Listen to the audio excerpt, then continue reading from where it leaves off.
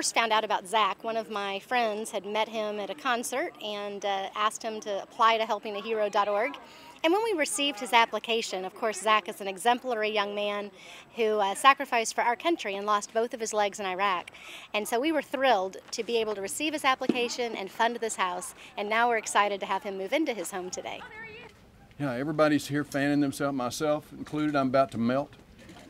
But we can't even begin to appreciate what y'all have gone through to serve this country, to protect the freedoms that we have, to join in a neighborhood gathering like today to say, welcome home. Welcome home. And that now has a new connotation. Welcome home.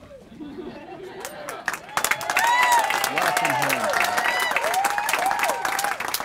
Man, thank you for everybody for coming out today.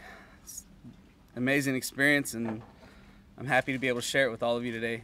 I love you guys so much. Thank you for taking the time out of your day to be here.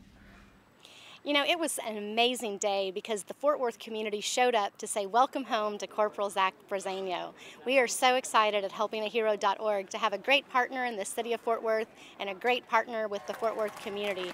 And we really appreciate the city of Fort Worth coming out today and the community stepping up and welcoming home our amazing hero in Zach. And we really hope that other heroes are watching this at home and they send in an application so we can build even more homes here in the Fort Worth area.